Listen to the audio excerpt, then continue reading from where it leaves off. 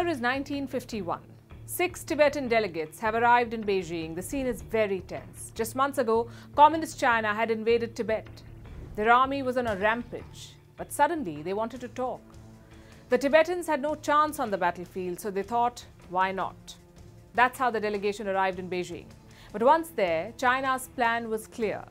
There was no agenda to discuss, no plan to debate. There was only a document to sign. This one, called the 17-point agreement. It would formally bring Tibet under China's control. Put yourself in the shoes of those Tibetan delegates. Your land is being plundered by China, your people are being harassed, and you find yourself in Beijing, the enemy's den. What would you do? Would you refuse to sign and risk your life, or live to fight another day? The Tibetans chose option 2. They thought the agreement seemed fair. So on the 23rd of May 1951, the 17-point agreement was signed. Tibet was formally annexed by China.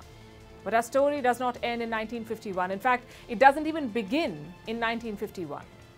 On either side of this date is a long and complicated history. Time for a flashback.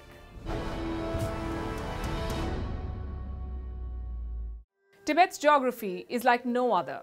You will see high mountains, plateaus, rivers and lakes. And it's huge. Tibet's area is around 1.2 million square kilometers, but very few people live there, just around 3.5 million as of 2020. Tibet was first inhabited around 5,000 years ago. The first kings belonged to the Yarlung dynasty. Very little is known about them.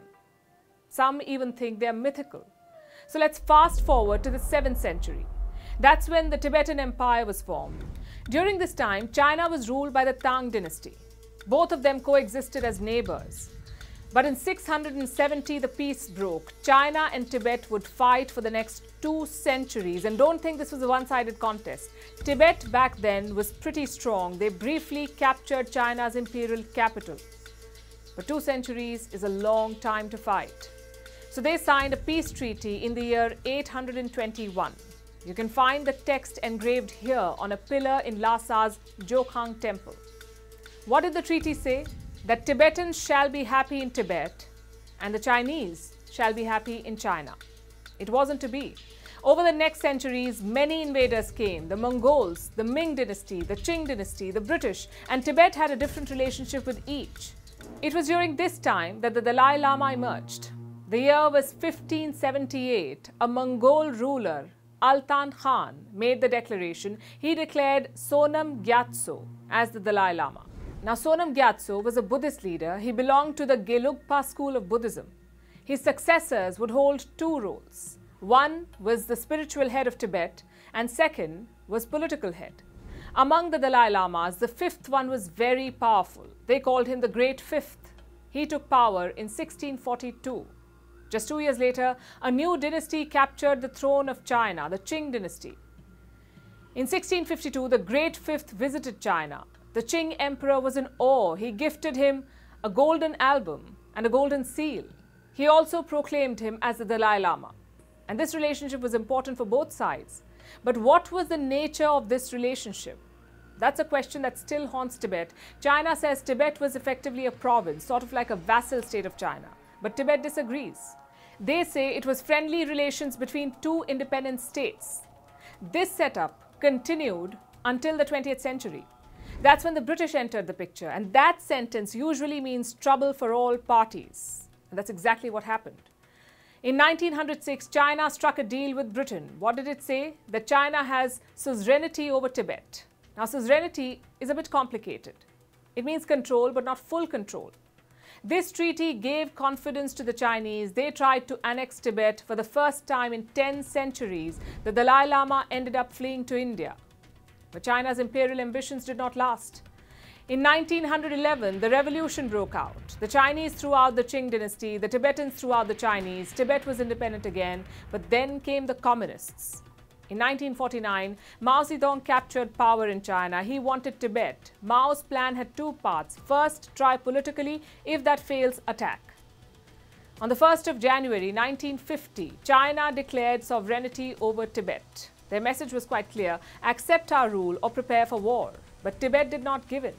They maintained their old position that Tibet and China had a priest-patron relationship, meaning Tibet was not part of China. So the battle lines were drawn. In October 1950, China invaded Tibet. Their soldiers crossed the border and attacked Chamdo. It's a city in eastern Tibet. You can't really call it a war because the Tibetans were totally outmatched. China's army had 3 million soldiers. Tibet's entire population was 1 million. So Chamdo was captured within days. It's around this time that the 14th Dalai Lama assumed political duties. That's the current one, the 14th. And he was just 15 years old at the time. The Tibetans could not leave their highest office empty. Not during a war. So the 15-year-old Lama took charge. After taking Chamdo, China hit the pause button. They knew the message had been delivered. If Tibet resisted, China would crush it. And that's why the Tibetan delegation went to Beijing to avoid the worst-case scenario. And on paper, the 17-point agreement was very diplomatic. Tibet could have regional autonomy, the Dalai Lama's powers would be untouched, the Buddhist religion will be respected, and lamas and monasteries will be protected. It does sound acceptable. But China did the exact opposite. Mao Zedong wasn't a liberal democrat. He was a hardcore communist of the 20th century. He did not just hate Buddhism, he hated all religions. So the 17-point agreement became a farce, a betrayal of the Tibetan people. Why did the Dalai Lama accept it? Let's not forget, he was just 15 years old at the time. Maybe his advisors suggested it. Maybe they believed that China would honor its word. In 1954, the Dalai Lama traveled to China. He stayed there for a year. He met with Mao and other Chinese leaders. For the young Dalai Lama, China was a wonderland. Cars, factories, shiny buildings, things he'd never seen before. He later talked about how surprised he was, how he liked Marxism, and how he wanted to join the Communist Party. But China had other plans. Mao's Marxism was brutal and authoritarian. He wanted uniformity, one nation, one culture, one language. So back in Tibet, there was discontent. People were unhappy with China's so-called reforms. They rebelled. Around this time, the Dalai Lama began his second foreign trip, this time to India. He met some Tibetan freedom fighters here. He talked to them. He understood their sentiments. And that's when the Dalai Lama realized what was happening, how his own people were suffocating under Chinese rule. He went back a changed man. Every rebellion needs a few key ingredients: leadership, a loyal population, and foreign support. Tibet had the first two, but not the last. The Dalai Lama hoped for support from India and Britain. Neither country helped. New Delhi kept diluting its Tibet policy, and Britain was simply not interested. But one agency did help the Tibetans, and that's the CIA, America's spy agency. They trained some Tibetan rebels until the 1960s, or rather, until it suited their interests. For now, back to our story. The Tibetan rebellion peaked in 1959. The reason was an invitation from China. A Chinese general invited the Dalai Lama to see a dance performance with one condition. He was asked to come without his bodyguards. Sounds fishy, right? The Tibetans thought so too. Rumors spread that China would arrest the Dalai Lama, so hundreds of people surrounded his palace, sort of like a human wall to protect him. By now, the picture was clear. China was losing patience with Tibet. Perhaps they wanted to capture the Dalai Lama, or worse. So a decision was made. The Dalai Lama would flee Tibet. He disguised himself as a soldier, gathered his family and advisors, and fled. They traveled only at night. For 2 weeks, no one knew where he was. Killed, captured, or simply lost. Then on the 30th of March 1959, he re-emerged in India. He requested political asylum, which was granted.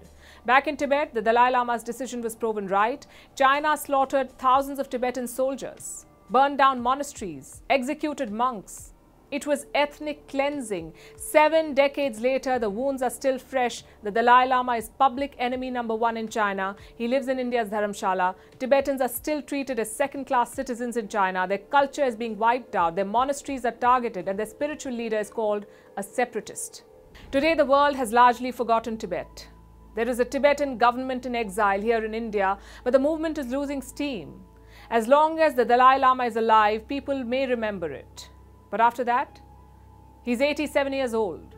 So the question of succession remains. China wants to appoint its own. Will the Dalai Lama name a successor? So far, he's given mixed signals. Once he talked about ending the institution or appointing a woman Lama or maybe electing one. An entire generation of Tibetans is growing up outside their homeland. They've never seen Tibet. Maybe they never will. That is the legacy of China's invasion. They got the land, but not the people.